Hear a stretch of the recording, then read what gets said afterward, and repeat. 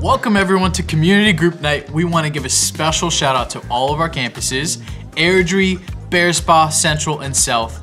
My name is Josh and this is Austin. And tonight we're going to be continuing our series called Run to the Father, where we talk about why we are best off when we go to God with our fears, anxieties, and troubles. Yeah, last week Josh was speaking at the summit about how we can run to the Father no matter what mental health battles we are facing. You see, the Father desires for us to give him our burdens, and he wants to give us rest in exchange. We are seen as valuable to our Heavenly Father, as Matthew 6 talked about, and we're not meant to do this on our own. All we have to do is ask for his help to approach him, to run to him. And so we called this series Run to the Father because we want to talk about the many ways we can go to God and seek out his comfort. See, one of the themes we actually want to talk about and bring through this series is that God has given us a weapon to combat our fears and anxieties. It's not a gun or a knife. No. It's actually the Word of God. Yeah. And last week I talked about how we can learn to use the Bible and the truths inside of it to be our greatest weapon in the battle to maintain our mental health. Using this weapon starts with first identifying the verses in the Bible that help us run to the Father. Second is memorizing those verses, and third is praying those verses and using them as a weapon to combat the battles of your mind. We'll make sure that we get to this idea a little bit later on in the evening as well. But first, we wanted to get started with a fun question for you guys. What is the weirdest fear you have? Now, we don't just mean any old fear like spiders or public speaking. We want you to pick your weirdest fear. The weirdest one. The thing that stresses you out probably that no one else will even think about. Yeah. So we'll see you guys in a few minutes.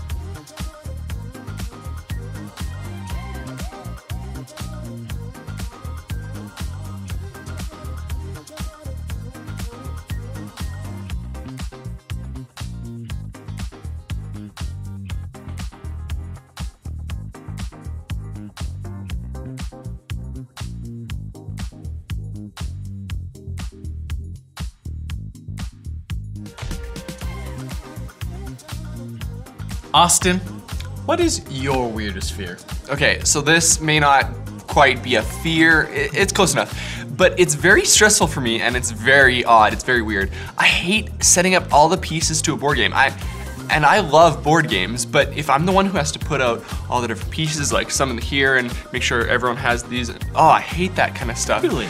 Which is really nice. Yeah, it stresses me out. I don't know what it is. So what we do at home is Becca always sets up the board games for us when we play, which is really nice. That sounds like a good partnership. Yeah, I'm very thankful for it. That's what marriage should be, right? Man, I think my weirdest fear is probably nails on a chalkboard or something resembling that sound. It literally does the weirdest thing to my body. I feel like my skin is trying to leave my body. I can't explain it. I just I can't. I know what you mean though. That sound is the worst sound. So each of us has fears. Some of them are weirder, some of them are fairly normal actually. Jesus even had a fear of death, which is something I think most of us fear too. And so today we want to look at Jesus right before his death and see how he handled this fear, and also how he handled loneliness that he felt right before he died. Before we get too far into it though, let's pray together, guys. Dear God, we thank you so much for this day, for this time. We thank you for the opportunity to talk about our fears as well as our loneliness and see how you handled them when you were here on earth. God, I pray that you would teach us new things about how we can be better at managing our own mental health, and more importantly, how we can come to you with our challenges and seek out your support in it. In your name we pray, amen. Amen. Tonight, we're going to spend most of our time looking at one passage in Scripture. We actually want you to lead a lot of the conversation and want to give you more questions and a lot more time in your groups to talk and find the answers together. Today's passage is found in the book of Matthew, which is the first book in the New Testament. We're going to be looking at chapters 26, verses 36 to 45. So in your Bible, go ahead and turn to Matthew chapter 26, and this is what it says. Then Jesus went with his disciples to a place called Gethsemane, and he said to them, "Sit here while I go over there and pray." He took Peter and the two sons of Zebedee along with him, and he began to be sorrowful and troubled. Then he said to them, "My soul is overwhelmed with sorrow to the point of death. Stay here and keep watch with me." Going a little further, he fell with his face to the ground and prayed, "My Father, if it is possible, may this cup be taken from me. Yet not as I will, but as you will." Then he turned to his disciples and found them sleeping. "Couldn't you men keep watch with me for 1 hour?" he asked Peter. "Watch and pray so that you will not fall into temptation. The spirit is willing, but the flesh is weak." He went away a second time and prayed, "My Father, if it is not possible for this cup to be taken away unless I drink it, may your will be done." When he came back, he again found them sleeping, because their eyes were heavy. So he left them and went away once more and prayed the third time, saying the same thing. Then he returned to the disciples and said to them, "Are you still sleeping and resting?" Now, at this point in the story, Jesus is just about to be arrested and put to death, and he knows it's coming. You can see that his anxiety levels are maxed out, but in his time of greatest need, his disciples are caught sleeping. Literally caught sleeping. They're not there. What stands out to you guys about how Jesus reacts to his fear and his loneliness? What is surprising about what Jesus does, or maybe more importantly, what he doesn't do? We're going to give you guys a couple minutes to talk about it.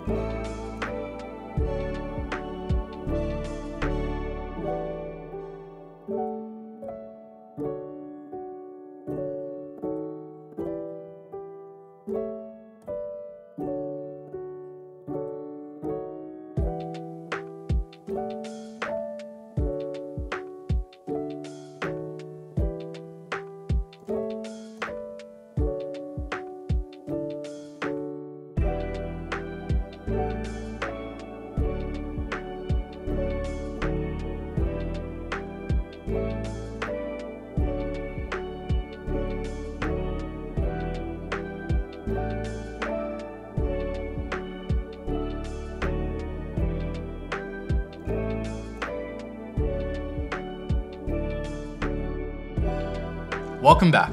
I hope you were able to pinpoint one of the ways Jesus reacted to his fears and loneliness. There's a lot of things we can learn from what happened to Jesus during his time on earth, and it's important that we look to his example and learn from it.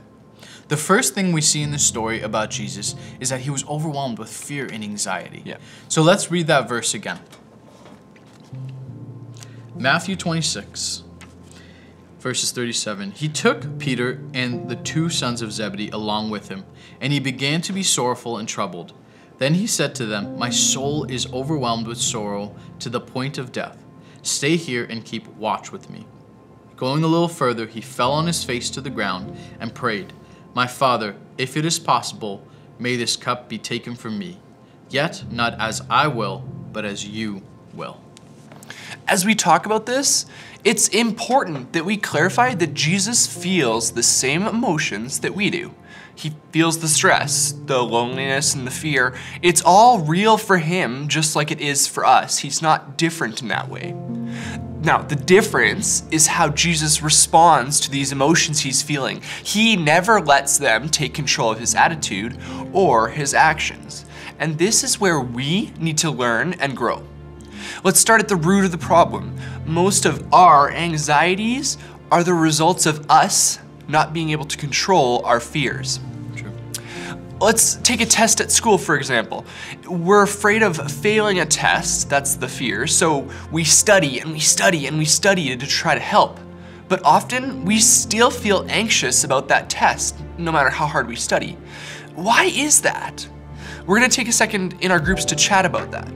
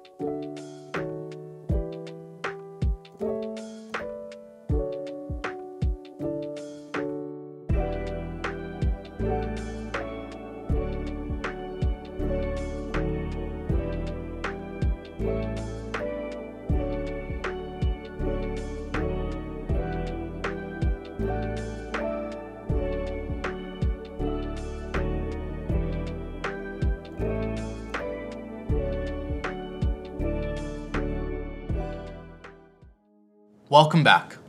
So why does our anxiety stick around even when we try as hard as we can to fix them and make them go away? The truth is that we are not in control of the things we're fearful about. And that is why so many of us can't shake our anxiety no matter how hard we try. Let's go back to our test example. We're afraid of our tests, so we study hard, but we feel incredibly anxious. Yeah, maybe even more than before we started studying. Exactly. And so why is that? For many of us, we are trying to overcome our fear by controlling it. Yeah. The issue is that we can't.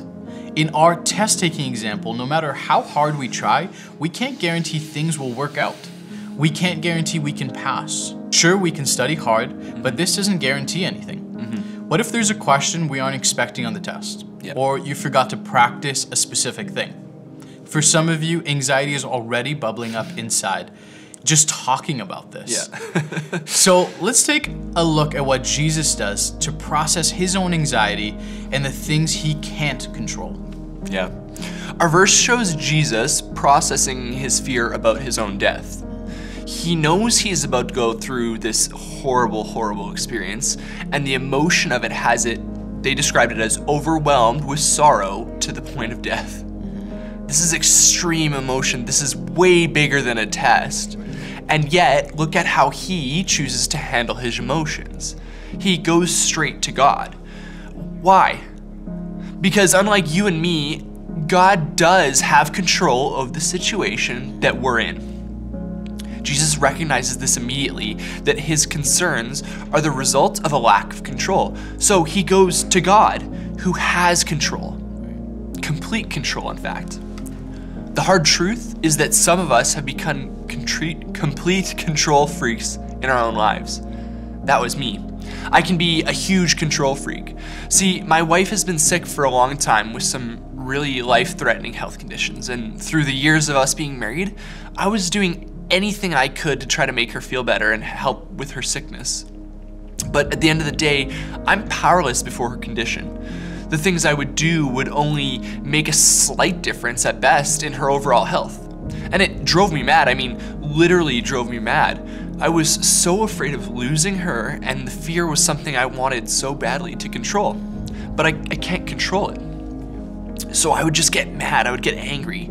There were times where I would be so upset at her as if she could somehow control what was going on in her body.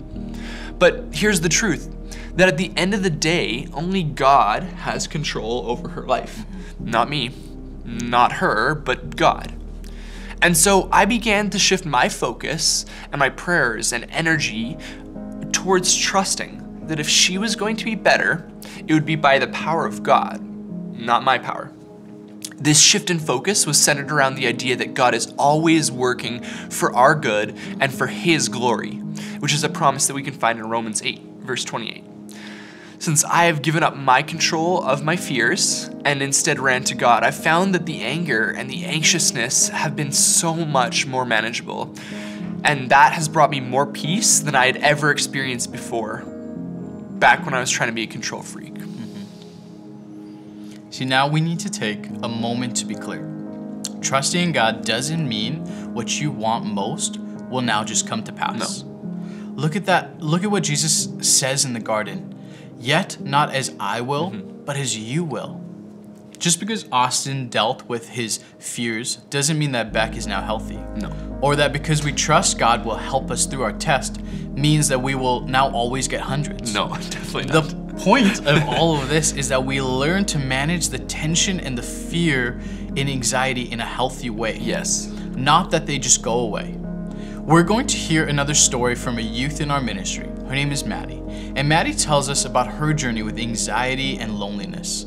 See if you can see some similarities between her story and our lesson. Hey, my name is Maddie, and this is my story. So I grew up in a Christian home. I know, shocking. My parents were so amazing and always encouraged me and demonstrated what it meant to be Christian. They also really showed me just how to love those around me when it's really hard. I also have 2 older sisters, and the best way I can put it is they're just my built-in best friends. So yeah, they're pretty cool. So growing up for me, it looked a little bit different than most. When I was born, I was diagnosed with a rare blood disorder called neutropenia. So basically, my body couldn't fight against infections like it was supposed to. So for the first few years of my life, I had to be taken in for weekly and even daily blood tests. And so from what I know, that's where a lot of my anxiety stemmed from. As I got older, that anxiety grew and changed as I did. It took a toll on how I interacted with others and would often distract me from the goodness of God. I would get stuck in a negative thought pattern, telling myself to always expect the worst about others and circumstances. I had very few people in my life that I trusted and would always try to handle everything on my own. But honestly, it's exhausting. When I would go to church and learn about how God could take away my anxiety and carry my burdens, I found it really hard to believe. I knew He could, but I didn't know how even to begin to let someone do that for me. For years, I lived life as if God was something I knew about but didn't deeply know.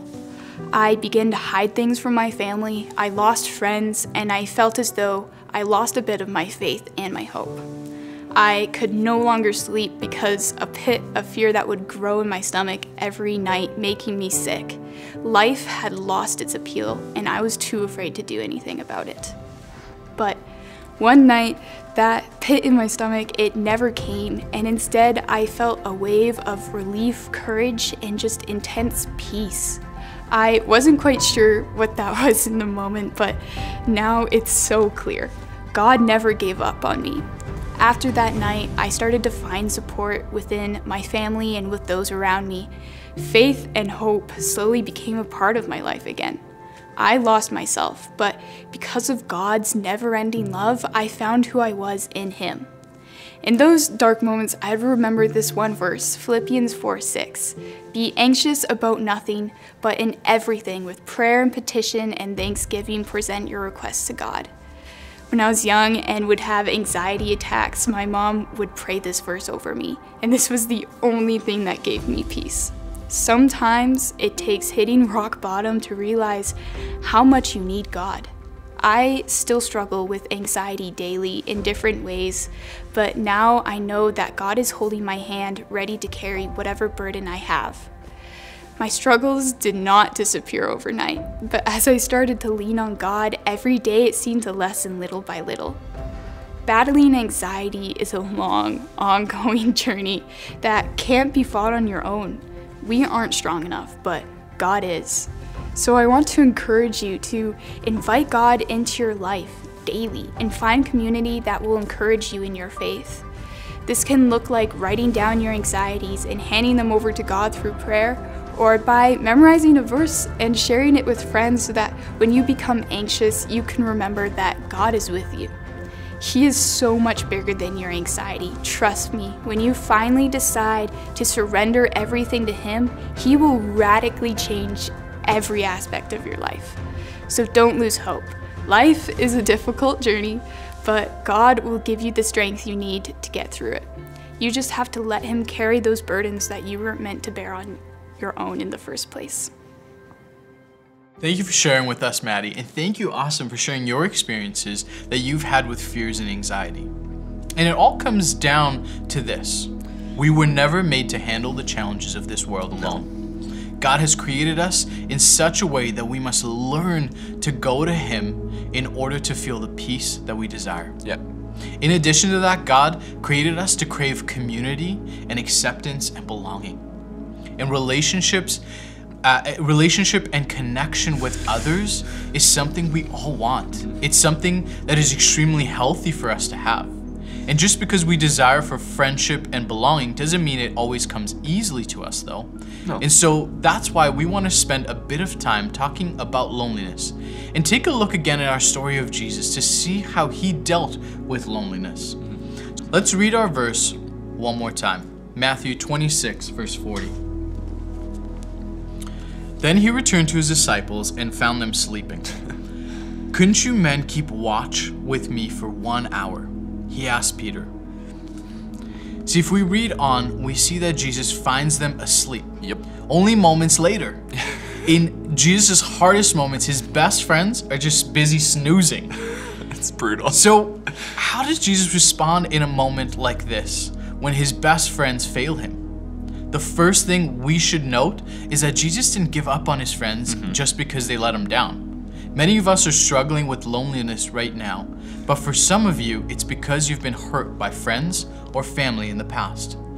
And now you're afraid that the same thing will happen again. This is a very real fear, but Jesus' example here, and even later when with His best friend Peter betrays Him, reminds us that forgiveness might be one of our most powerful weapons against loneliness.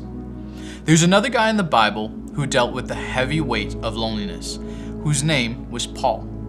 This guy was constantly in and out of prison because he wasn't afraid to share his faith. Yep. And that meant he spent so much of his life alone. Just look at how Paul talks about his court date in the Bible as he was being sentenced to prison. At my first defense, no one came to my support, but everyone deserted me.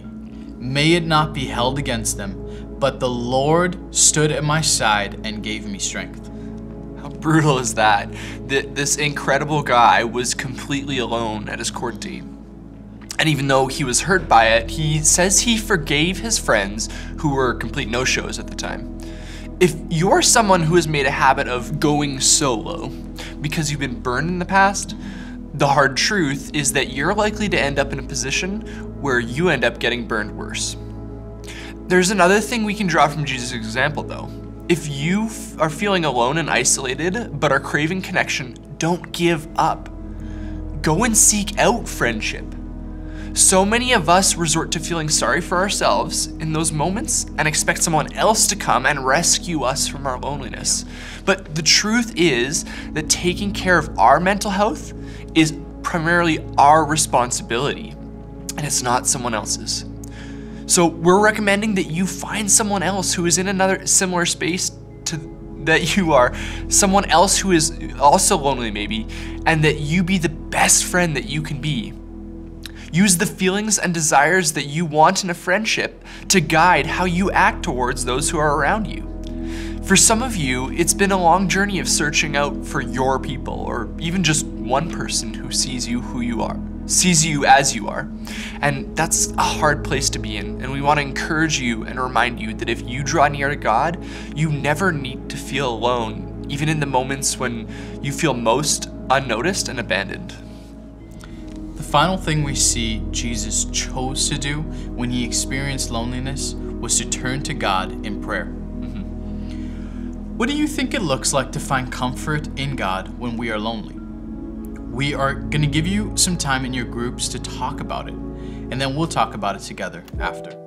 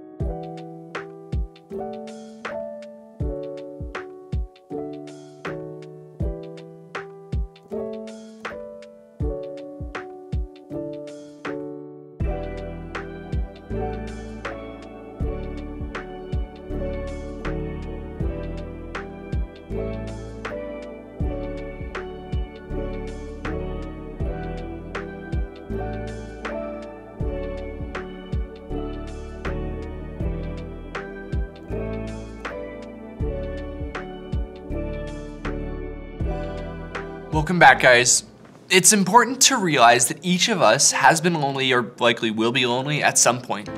For some of us, it may even feel like those who are closest to us have walked away and left us feeling alone. The comfort God can bring us is that He will never leave us or give up on us. And instead, He promises to bring us strength, love, and guidance. Just listen to what Psalms 27 verse 10 says. It says, "Though my father and mother forsake me, the Lord will receive me." Unlike relying on other people, this promise is something we can be confident in. People will let us down, but God is so different.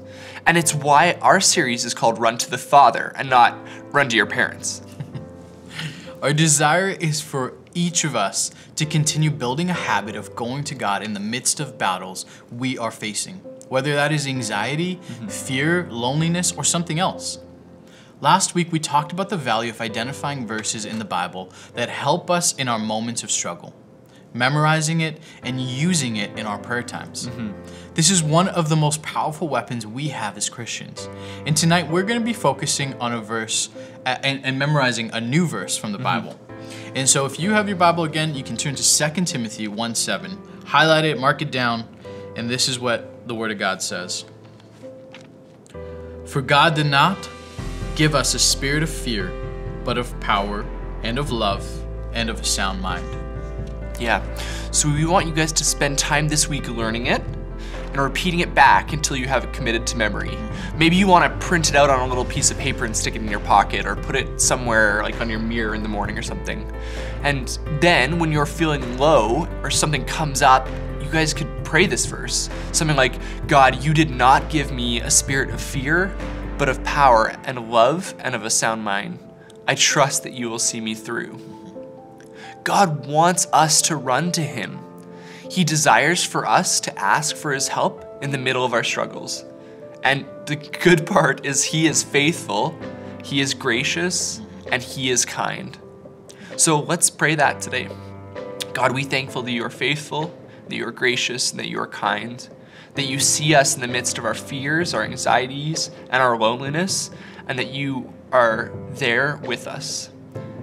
We pray today that as we look to your scripture and your promises to find comfort, that those who are hurting most would be able to seek you out and see that you are reliable and dependable, unlike so many other people. God, I pray that those who are lonely as well would be able to find even just one person that they can connect with and have a deep relationship and community with. We pray this in your name. Amen. Thanks for joining us tonight as we look to the example of Jesus.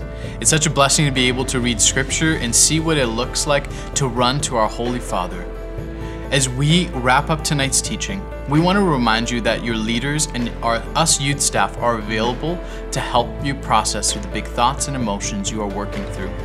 We love you and we believe in you, and we'll see you all soon. See you guys.